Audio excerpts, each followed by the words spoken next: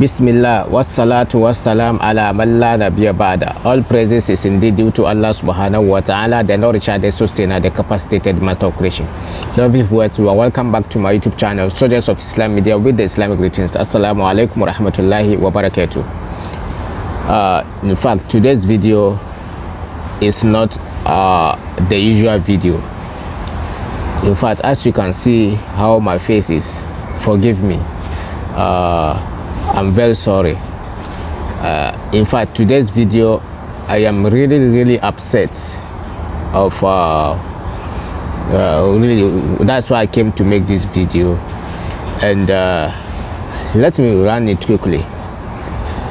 Now the video is about Wesley girls in Cape Coast. The senior high school in Cape Coast called Wesley Girls, who denied a Muslim girl in the school. In fact, she was even a new student in the school. She was denied not to fast the month of Ramadan. And if you people have been following very closely, the same school deny Muslim students not to pray, not to wear the hijab, and subsequently also not to in fact read the Quran. Now it came in the news. This news has been circulating like 2 days now, and I think that is very important for me to also say something about this. Now, if you people know Wesley Girl very closely, it was a missionary school. It was a missionary school, and it's still a missionary school. So their main aim is to propagate Christianity. In fact, if you look at through history, they came into Ghana from the 18th century, if I may say it right, in the 18th century. Now let me talk about history a little bit, because this issue is very important.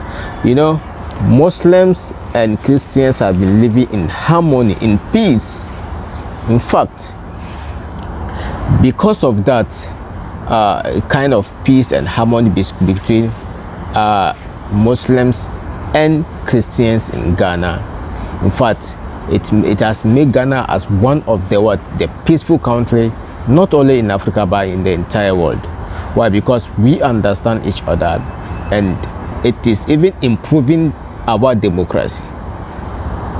Now let's look at Islam. You know, if we can set back well, or if you can go back into history, if you study the journey of Islam into Ghana, it will vividly, or it will clearly state to you that Islam came to Ghana in the 11th century, which there's no doubt about that. Islam came into Ghana in the 11th century. Now, how did Islam enter Ghana? Now, it came to Ghana through the northern parts of Ghana, through traders, especially through these Nigeria traders who came.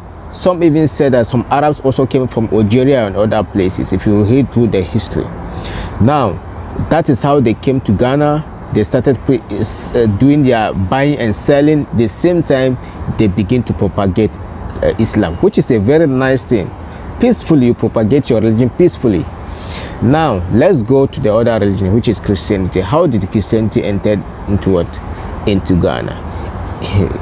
That also, if you people can believe or set me right, Christianity came through the missionaries. What was the purpose of these missionaries who came? Don't forget, when the white people, the slave masters, came to Ghana, their main aim is to what? Is to buy slaves and send them to Europe, America, and other European countries. Now, when they came, for them to back their work, they came with missionaries to also propagate, to get with the Bible, to also propagate Christianity. So you people through history, even if you look at the castle, the two main castles, Elmina Castle and Cape Coast Castle, like this castle, you can see that even through history, they will tell you that the churches are on top and the Ganjent are underground, where the slaves are under in the Ganjent. The church is on top. So people were preaching on top, and the slaves are under, which is very weird. You preaching Christianity, yet you are into what? Into slavery, which is very bad way of what? Spreading such a religion like Christianity.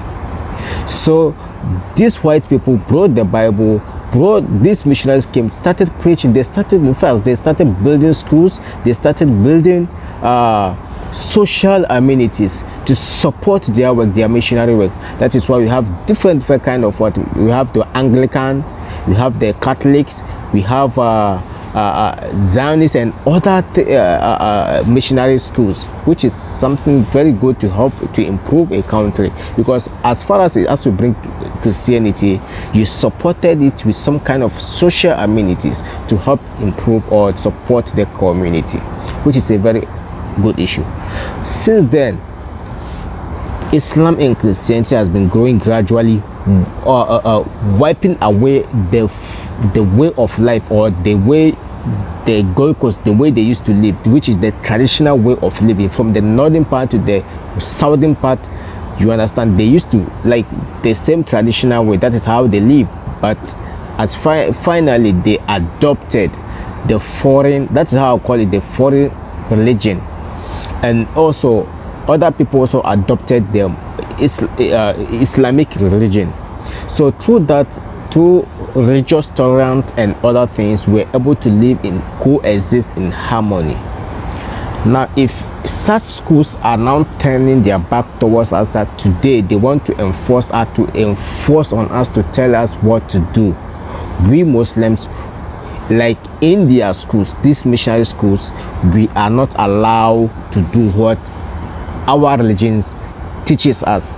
And don't forget, that school is a public school, it's not a private school.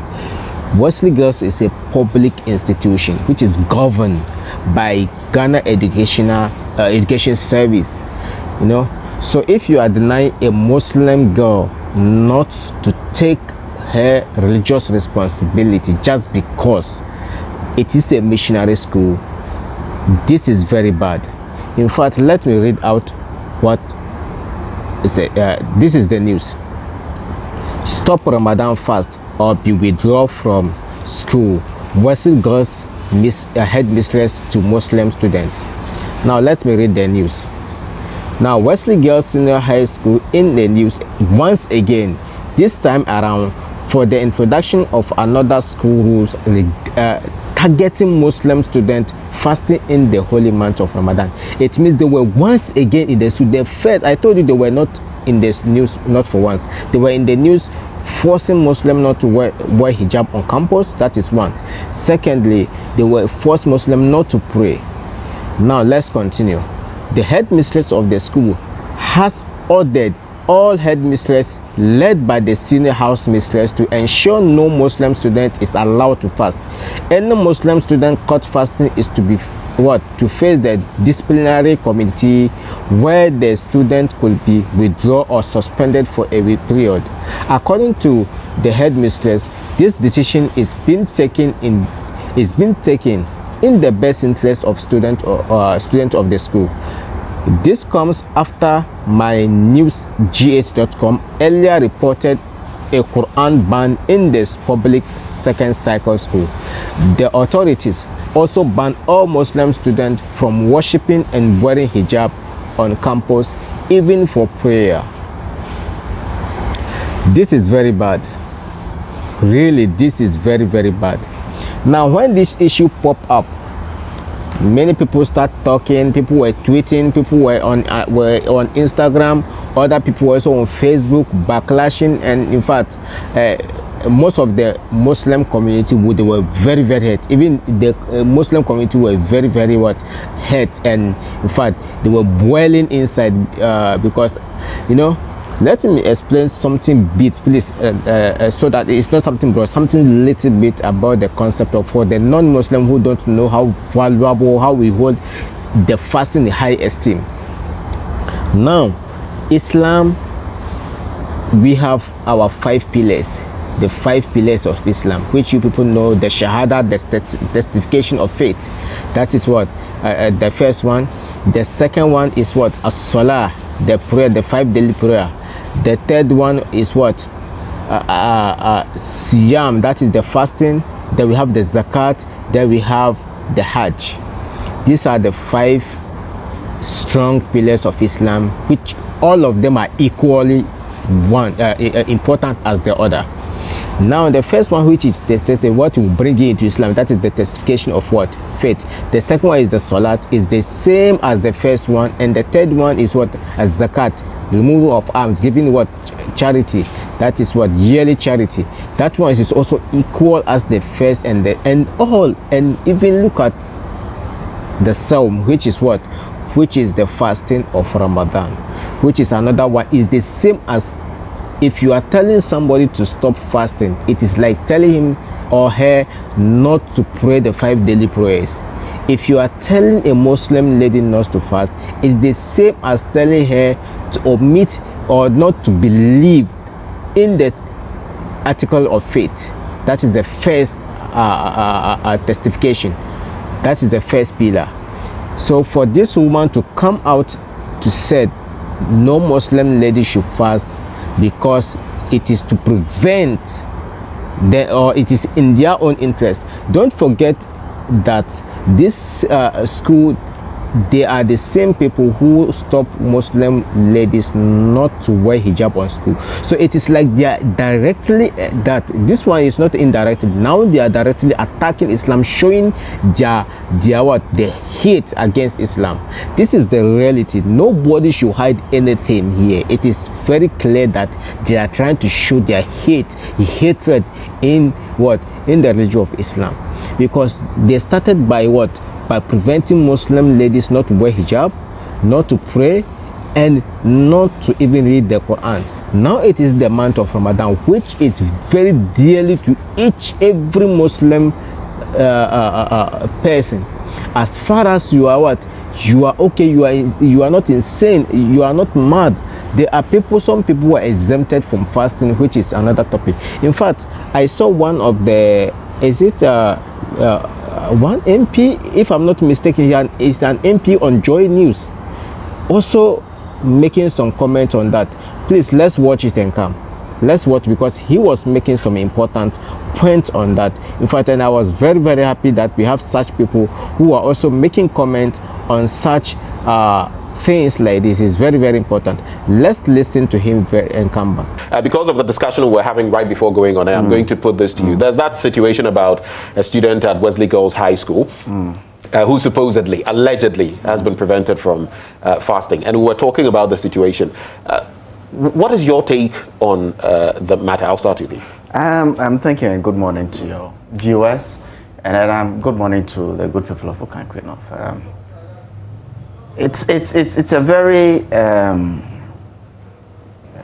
quite dicey situation. I didn't get to know of it till I got inside here this morning. But I think that institutions and schools have found a way to work around this whole thing. When you have students, especially in the month of Ramadan, which is a holy month which Muslims hold very, very dear, and it's so crucial to our very practice of our very religion. Schools have found way around it, and so for me to hear that a school is preventing a student from fasting, I think it's way beyond anything I could agree. I was in a Christian school for 7 years, and we always found ways to work around it that suited the school and suited us also Muslim students, and it never came up for with any sort of acrimony or anything. So I think that this matter should be addressed, and it should be addressed quite swiftly. The question is the how. The question is the how it ought to be addressed. There have been allegations that supposedly sometimes Muslims are not allowed to, practice fully in the school. But of course, these are, mind you, allegations. And we also need to know exactly what the headmistress has been saying on some of these matters. But as it stands now, from what we know, I just hope that they remain allegations, because it's not. I don't think it's calling upon the school to commit any extra resources to facilitate them fasting. No, what we did whilst I was in boarding school in Presec was that even the pantry or the matron, we had some arrangements so that our food was made, and that's all it takes. It doesn't take a lot for you to allow the students. They will partake in school activities as normal. So I am really finding it difficult to accept the situation going on in a very prestigious school like Wesley Girls. I think that the matter should be dealt with and done with quite swiftly. We shouldn't allow some of these things to cause issues in our national life, like if this turns out to be true, we had Achimota in a dreadlock situation that has been quashed. The court is dealing with that. You see, the situation at Achimota had nothing to do with religion. It had nothing to do. No, I just brought that up because that's another prominent school that has been in the yes, but I just want to make the point that it has nothing to do with religion. Point well made. But here we are with another big school in the news, and this time it's about religion. Your take, and if it turns out to be true, what do we do?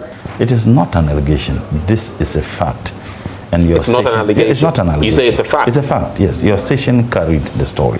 The extent to which the parent drove to the school. And I guess that the journalist interviewed him and interviewed the student. I think this intolerance must stop. This is a secular state. And we are dealing with a public institution. Of course, the genesis of that institution was not a public. It was a Christian missionary school, which is now a public institution. I had the privileged opportunity to have taught at least 1 year at Ghana Lebanon Islamic Secondary School, and I remember vividly that we used to have Fridays, Islamic preachings. At a point, the head of the institution was, I guess, an Algerian at that time. They wanted to insist that those who were non-Muslims should also participate, and I stood against that, and I challenged that decision that they didn't need to force Christians to participate in that, and they had to listen. Because you can't force anybody. Has that changed since you left? Yes, it has. In fact, actually, when I insisted, they had to call. And there were other tutors in the school who supported the position I took. So I have a history of fighting against that. Why?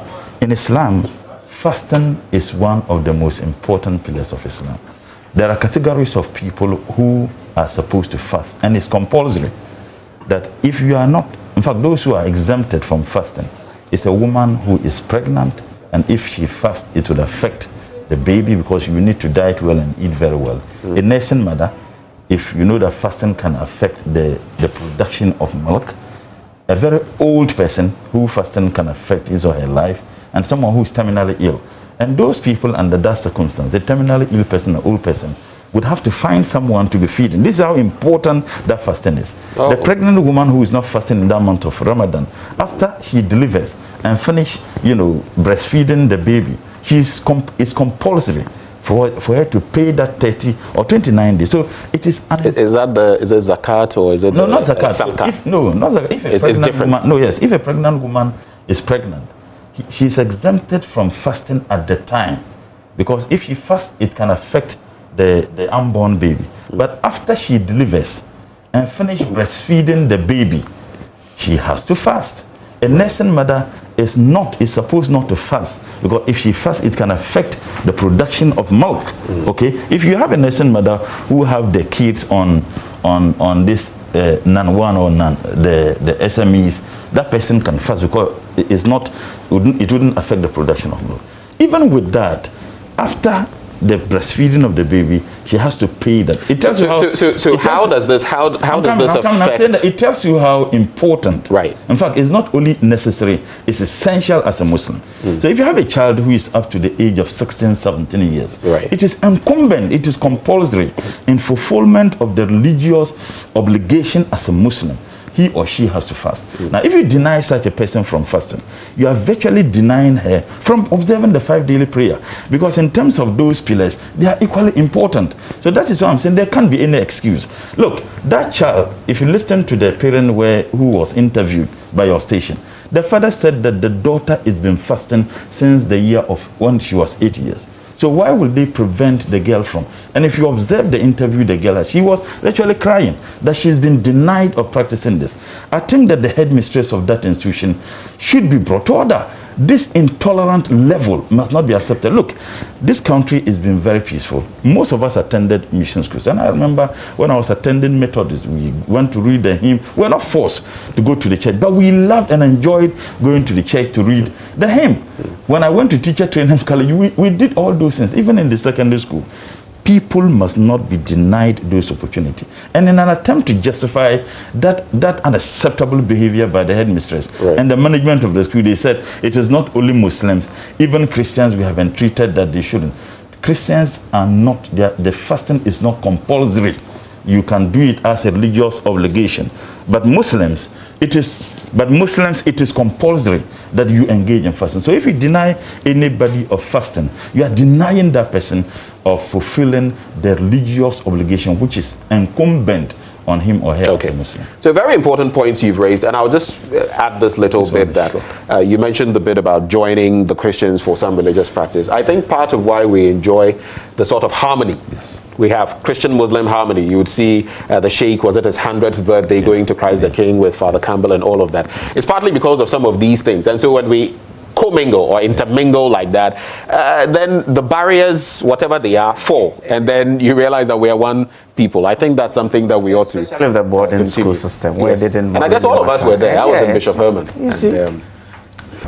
Very, very clear. You heard him very, very clear that he made some point that even when he was teaching us some of the an Islamic school, he even stood there for the non-Muslims. Because if look, we have many Islamic schools in Ghana which even Christians are attending. I happen to be in Azaria, which is in Kumasi, where non-Muslims are there. On Sundays they were allowed to go to their churches. Why? Because that is their belief.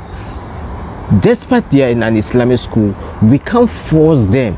We can't force them not to go to church on Sunday. Yes, yet they are monitored, but we give them that chance to go to their churches. This is fair to our democracy. If we have somebody like this kind of headmistress, I don't think she's even entitled to that headmistress, because she is trying to bring a division in Ghana, and it is also going to bring an injury to our democracy. Our democracy we are trying to portray, because Ghana is, as we know, is a beacon of what democracy. So we are trying to maintain that, because and without the religious tolerance, we cannot maintain that positions. Now, you all believe that Islam is the second largest religion in Ghana, and if some things are popping up, the petty issues of hijab, petty issues of which doesn't affect any school. If as a child wearing hijab would not increase the school, will not decrease the school. In fact, it will even strengthen the bond between Islam and Christianity, to showcase that Muslims and Christians are living in good and and harmony. Why are you people so desperate to show their bad emotions against a religion, which is very bad? Ghana is not in such already for such intolerance from such people who claim a position I don't think they deserve. That headmistress must be brought to table, must be dealt with, because she is destroying. Because look, we have many Islamic schools, and you can even see most of them allow the non-Muslims to practice their faith, which is very fair. So I think that people who are in authority, Muslim clerics, Muslim scholars, should stand up and defend these innocent children who have been denied of their rights of worship in various institutions. Especially the issue of hijab is very, very important. The issue of hijab is very, very important, and it is the duty of all Muslim leaders, and Allah will ask them without them taking action. It is not about taking action and relax or talking. No, it's about standing up and moving petitions to flow. Let petitions flow in and out from the public sector to some people in authority, so individuals in authority who can stand, who has power to what make that decision. Less petition flows in our parliament. Less petitions flows in our parliament. Let the parliament knows our stand, know what we want, we our religion. Let's also preach our religion to the public, because as far as people continue to be ignorant about your religion, they will continue to do things that I think you people may not like, because they don't know what your religion entails. So it is time for us to also try and portray our religion in the positive way, not to showcase the other side, because we all have our individual ideas. You understand? So I think it's very this is the end of today's video. Please share the video to your loved ones, share it, let it reach many people, so that at least we all come together as a team and see how we can move Ghana forward in under the umbrella of what religious coexistence. Thank you very much. I'm still Abdul Malik Moro on this channel, Soldier of Islam Media. Share the video to your loved one, as I said earlier, so that all your loved ones will also watch it and also benefit out of it. Much love. Assalamu alaikum wa rahmatullahi wa barakatuh.